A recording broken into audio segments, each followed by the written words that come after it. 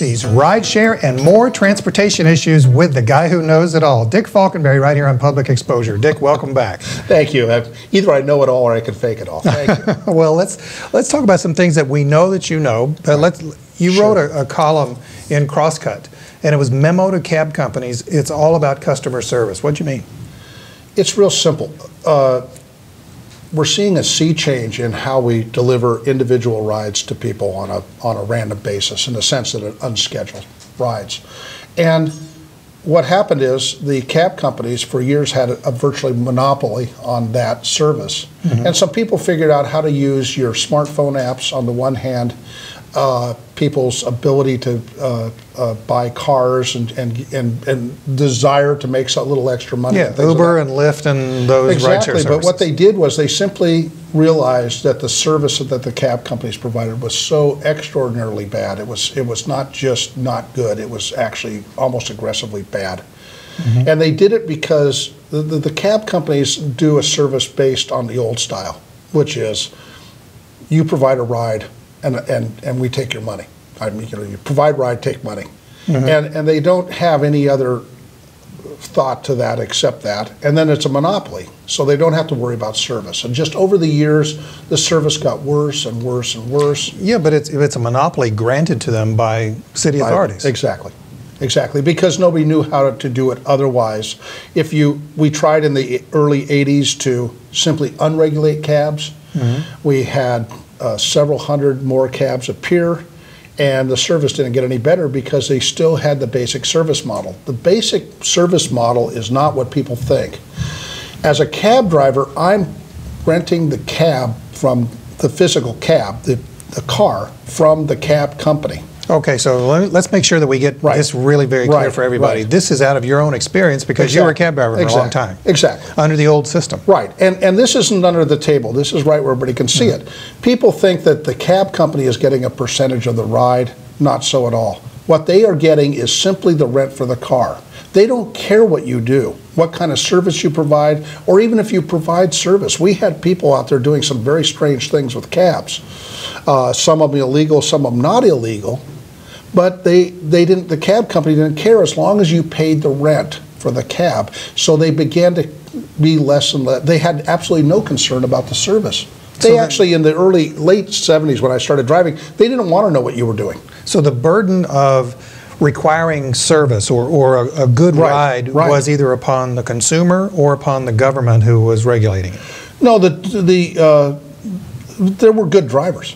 There were surprisingly good drivers. I drove for an outfit called Red Top, and we hired nothing but people that liked to give good service. And people would wait 2 hours for us. So then how come there's bad drivers? Because most people don't care. Red Top was a very small company with only 30 cabs, I think, out of the 250 or so that were operating in the city. But the cabs right now, I mean, let's take the light rail, for example, that we're spending $1 bazillion on it, whether you like it or whether you're not, we've got it. I think it's $2 bazillion. Yeah. But if we don't, if we want to take it to the airport, we still have like a healthy walk before we get there. It's about 1,000 feet or more. Is it accurate to say that the cab driver lobby was the one that kept light rail from getting close enough to the airport like it is in every other airport that you know about? No, I think that they did not actually want to go to the airport because they want the parking money from the cars that have to drive to the airport.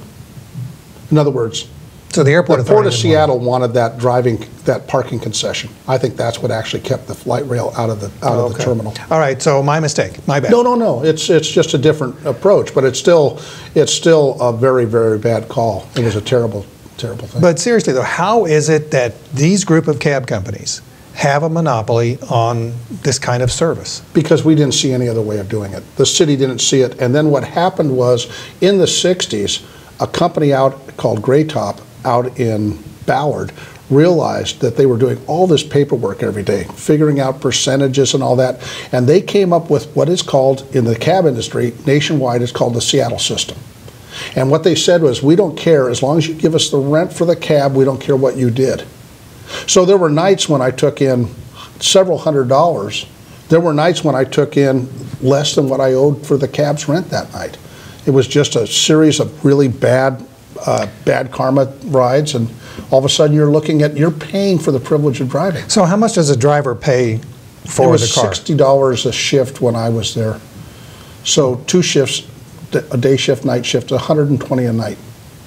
120 for each. For 2 shifts? For 2 shifts, yeah. And how long is a shift? 12 hours. You're driving for 12 hours. For 12 hours a day? The really ugly thing was they used to have a thing called a euphemism called a single shift, where you got the cab for 24 hours and they would let you drive as much as you wanted.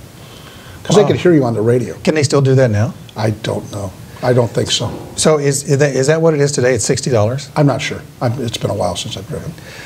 And so in the cab company's interest then is in getting as many cabs as they can out there, right? Within reason, yeah, of course. I mean, at some point... But they don't care. They don't care if you make $60 or you make $500. Your maintenance problems get to be a problem. So what's the cab company's responsibility? To keep the cars running. Keep the cars running. Do the cabs pay for the insurance, or do the drivers? Yes, they pay for the insurance, the dispatch, whatever advertising, the phone system, and things. Now, what's happening is the better cab drivers started getting their own cell phones. Pretty soon, they didn't need them. There were cab drivers who used to keep a list of every call. And after a few months, you could figure out a route where you'd pick up from this company. You would pick up their books. They take them over to the CPA every morning. And they would go to them and say, listen, I'm going to do it with my private car. And because I'm not paying $5,000 a year in insurance, I'm not paying for the dispatcher and all that stuff, I can cut my rates in half.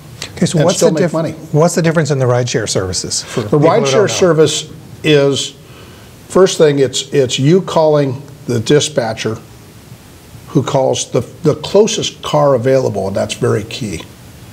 They don't call the car that became available first in that area, which is what the cabs had to do.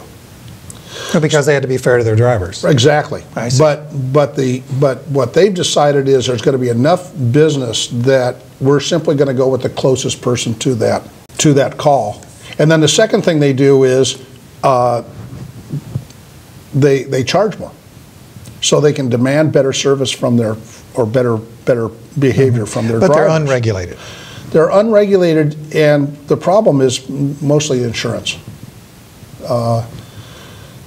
You hear various stories, but a lot of them are underinsured. So if they get into a very bad accident, it can be bad. You can suffer a lot.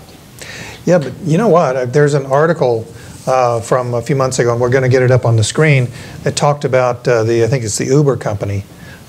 This is not a small company. No. $257 million is what they raised. And I think several of them are based from car companies. I know that the Car2Go, which is a different matter, but that's Mercedes.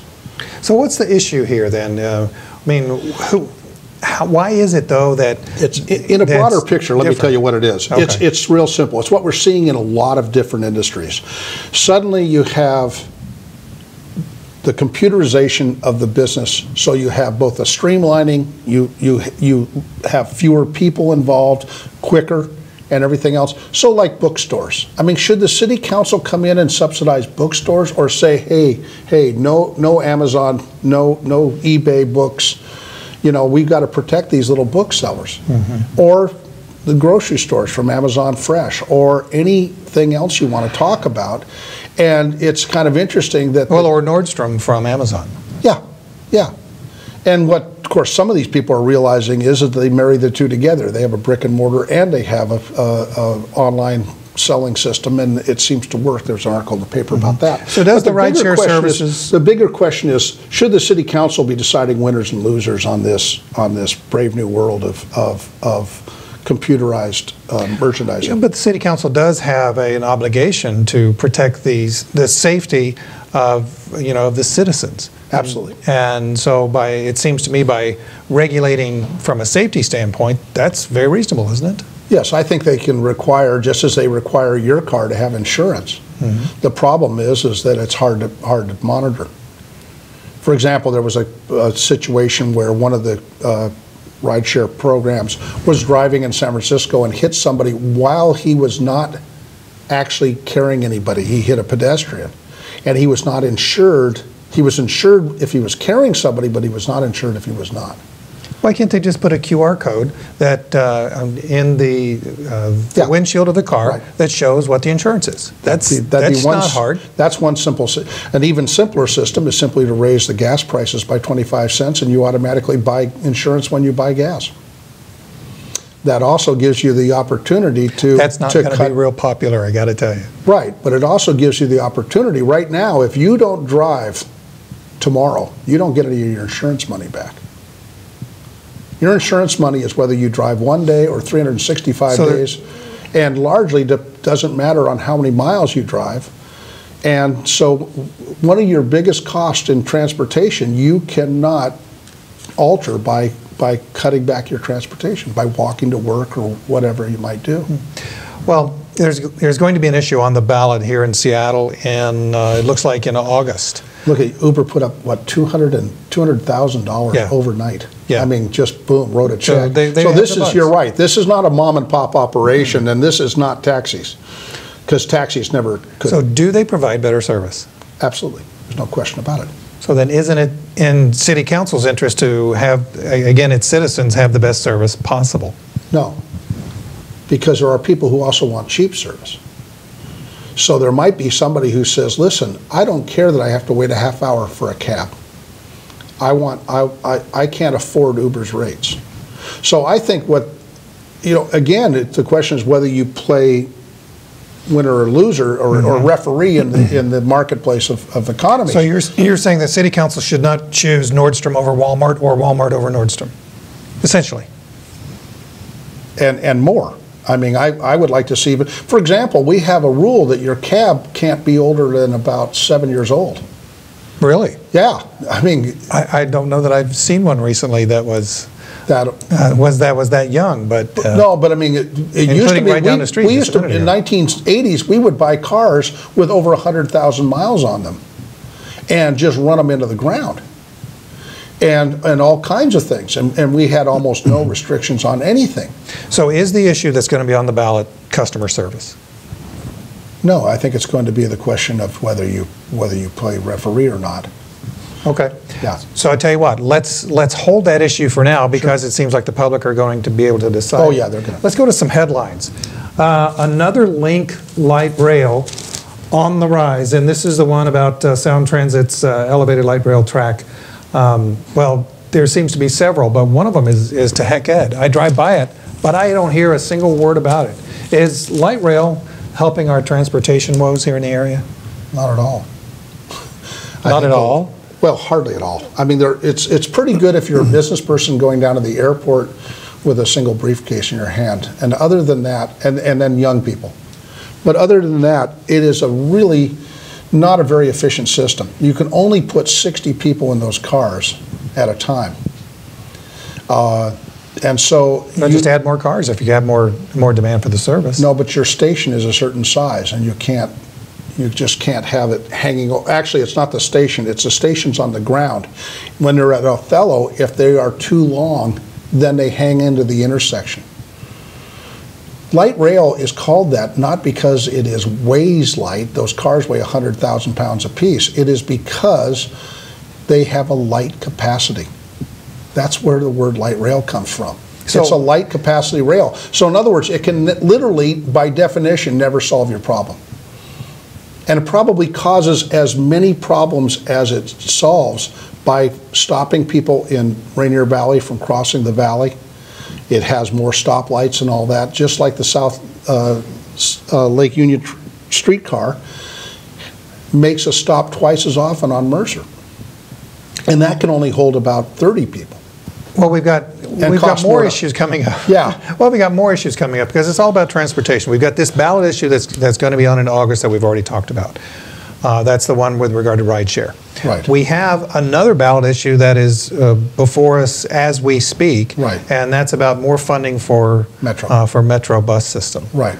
And also some road repair. And road repair? Yeah, there is road repair involved too. To put more bicycles on? And also some bicycle lanes, yes. It's not just buses, but it's predominantly buses. Now the problem with that one is their own analysis shows that their sales taxes revenues are going to go up substantially in the next few years. So if their revenues are going to go up substantially, why is that? Because more people are taking the bus? No, the recession is simply, no, this is sales tax revenue, not I fare. see. I see. You see, the problem is the fares are only collecting about 25% of costs. So actually, as they get more riders, it actually costs them more tax money to operate the buses. Whoa, run that one by me again. Help me understand that. Okay, if your $2.50 is only covering actually a $10 ride, and you get more people, even as you get more fare revenue, you actually generate more demand for more spending to supply the ride.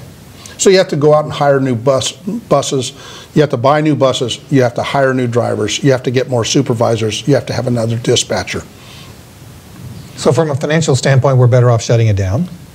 No, from a financial standpoint, you are better keeping it just right at capacity. You actually don't want to go beyond capacity. Mm-hmm. And that's one reason why, for example, they are starting, or the D ride, the rapid ride. Part of that is to force people to transfer in Ballard to downtown. They come down to the bridge, mm-hmm. They have to transfer. Every study shows that you lose 60% of your ridership when you force them to transfer. Metro has had for 25 or 30 years one seat per ride. In other words, you get on the bus here and you're going here and you're going to stay on that bus the whole way. That's actually a good plan, mm-hmm. because when you do the transfer, people go, I hate this. I don't like standing in the rain a second time. I miss the bus occasionally. I did this in the university. I rode the bus to Campus Parkway, which is their central transit center. I got off the bus. There was my bus in front of it. I ran there as the bus took off. So I Just guess a minute. It gets better. Oh, it gets the driver better. laughed at me. And I came back to him and I said, listen, I know it's not you. It's the way this are set up. They don't have communications between the buses. You're going to ask us for more money. You think I'm going to vote for you after you laughed at me for missing the bus? What are you thinking? What in the world are you thinking? Well, that's my question. Can this bus system be saved? Has to be, and not for the reason everybody thinks. Why does it have to be? The reason why is I've recently been doing some shifts at Safeco Field. I'm paid $10 an hour. Now, if I paid the entire fare from my house down to on the bus, I would work 2 hours to be paid for 8. In other words, my bus ride to work would cost me 2 of my 8 hours. Well, you think I would come down and work if I was being paid, if I was having to cost $20 to come to work? There's no way. Yeah. So what happens is DSA and other big employers tell the government you must subsidize and keep low transit costs. And this has been going on since 1900 in the trolley cars. That's why we're willing to subsidize. The reason why we subsidize is so that you're willing to keep your wages low, work for low wages. So, all right, should this pass or should it not? It should definitely not pass. The metro, you're talking about Metro's increase? Yeah. First thing, they don't need it. Secondly, several years ago when we put on the $20 tab, they told us they were going to increase the number of hours. They did not increase the number of hours by as much as they said they would, not even close, about 50%. So if we keep voting for these levies that turn out not to deliver what they promise, we're just suckers. And not only that, but it's also, your $150,000 Ferrari is going to pay the same $60 car tab that I am with my $1,000 Caravan. And sales tax, it's again another sales tax increase, is just more income inequity. How can we demand $15 an hour minimum wage when we're going after the poor with the most regressive? And they say, well, it's because we must. There's no other way of doing it. The legislature says. But at some point, we should just say no. We simply cannot tax the poor anymore. It doesn't work, for one thing. I'm hearing you. All right, let's go on to another issue. Waterfront wishing. An architect has come up with a really interesting swimming pool and things down. I mean, sure. You're laughing, but it's a really nice picture, and we're going to get this up on the screen. And my question is that from a transportation standpoint, is there a possibility of being enough people that can go there to be able to make this work? For one thing, as somebody pointed out, all the pictures are taken on a nice sunny day with people walking around in the nice sunny, broad sunshine and things like that. Sure. I would also like to see us reconnect with the waterfront in a more working class way rather than an entertainment way. What I would like to see at Pier 60, which is the one pier north of the aquarium where we used to have the concerts on the pier, I would like to see us have a huge fresh seafood market there, where you would buy directly from the boats and no other way. That we would not bring in fish from Alaska. We would not bring in lobsters from Maine. These would be local fishermen working in Puget Sound, working maybe out on the coast. And we would have restaurants starting with simple fish and chips to great sushi to a really fine, elegant white tablecloth. But we already have that. Not in one place, and not directly off the boats. There's no way they could justify $8 fish and chips if they're buying it. Fishermen are getting less than $1 a pound for their fish, and they're selling it at wholesale. And yet we're at the market, it's $5 and $6 a pound. We could go down there. You can go down underneath the First Avenue South Bridge for the Native Americans in July and August and buy salmon for as little as $1 a pound, and most of the time $2 or $3 a pound. We could have a thing where you have a nitrogen freezer. You freeze it, boom, it's as fresh as when you take it home and thaw it. We could have a special shop there to teach you how to cook fish better. We could have a spice shop. I'm imagining an entire huge, like the Fulton Street Fish Market used to be in New York City. Well, we have all sorts of other transportation issues, but it really comes down to this. The viaduct crack signal a state race against time. Bertha to get moving again. Let's talk about that. The viaduct is coming down one way or another, according to this article. And Bertha is the thing that's going to get us there, right? No, it's stuck. It's stuck, and it appears to be a major sort of significant inbred problem in the sense that this is not a tooth that fell off or something of that sort. This is a design in the seal that less than 1/10 of the way in started to accept dirt and grit and other things into that seal and cause it to seize. What we should do right now is declare that we have made a gigantic mistake and stop it. This should be one of the largest projects. No, you don't. Here it is. September 1st is the goal for the restart of tunneling, and that's and as we talked about this on April the 13th. Whistling past the graveyard. But here's the question that I have, though. Drills, this is Bertha's deep trouble started in Japan. It started from the design stage. Apparently, they didn't even test the thing when they found out there was a problem. They fixed it, and then they didn't even retest it. This is a cultural thing, and whoever's building this. But it's worse than that. What they're going to do is they're going to dig a huge pit, and they're going to pull the machine out and fix it. The problem is, first thing, why didn't they design it so that you could fix the thing from both sides in a very small area? Secondly, what are you going to do when you're underneath a building and this machine is stuck? The third thing is your headline there, the viaduct cracks. We're not even underneath the viaduct, and we're settling. It's settling only 4/10 of an inch. The problem is this viaduct can settle because all you're doing is running a car over it. But what are you going to do when you're underneath a major building and it settles a little bit? And finally, we're going to go within 200 feet or so of the federal building. They have already sent us a letter saying, we are very nervous about this. You got to remember, when they built the railroad tunnel in 1905, they had to rebuild the foundations on the library, which is where the current library is. They had to jack up the building and rebuild the foundations, and it was 360 feet above the tunnel. Don't we have enough money to pay for it? We do. We've got it in the budget, right? But there's a punchline to all this. Yeah. Nobody who was doing the work on this tunnel went down to the Seattle Public Library and asked for the records on what had happened in the 1905 tunnel. They did not do due diligence. They were going to dig this tunnel no matter what. The good news is that if we stop this project right now, we're still under warranty. We virtually have to pay nothing. I mean, relatively speaking, we have to pay nothing. We should do this. It's going to take a tremendous amount of courage.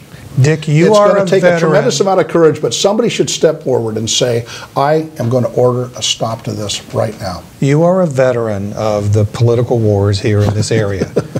Have Wounded you veteran. ever known, since Governor Rossellini, Yeah. have you ever known anyone with the political courage to say no to this? Yeah. Whoops. Washington Power and Supply. So do we? For those in your audience who are too young to remember this, in the late 60s, we were going to simultaneously build 5 nuclear power plants. And when we decided to pull the plug, we had the largest bond default in the history of the United States, maybe in the world. And they told us, oh my God, this will ruin our rating. We can never go back in the state of Washington or any entity within the state. 5 years later, Washington Power and Supply goes back to Wall Street, and they had not to pay 1 penalty on their interest rates. This will be viewed as the wise thing to do once it's done. Who's going to do it? It should be Ed Murray. Ed Murray could declare that. One of the most interesting things is we have a lot of power to do things in the name of public health. Ron Sims, on executive fiat, ordered us to have a bicycle helmet law because the kids that were crashing on their bikes without a helmet created a public health hazard. And he ordered them to put a thing on the King County boards that says you will wear helmets. Ed Murray can declare, I am concerned that this tunnel is going to cause collapse and calamity, and I am going to order it stopped right now. Do you think that's going to happen? No. No. Is there anybody else? The governor could, but he won't do it. We've got 15 seconds left. The traffic and the major traffic solution here is what? Smart cars. Smart cars. Smart cars that don't get into accidents. Accidents and breakdowns cause 60% of your congestion. When they don't get into accidents, you're going to see a lot of this go away. All right, so the next time Dick Falkenbury's on Public Exposure, we're going to be talking smart cars. We'll see you next time right here. Take care.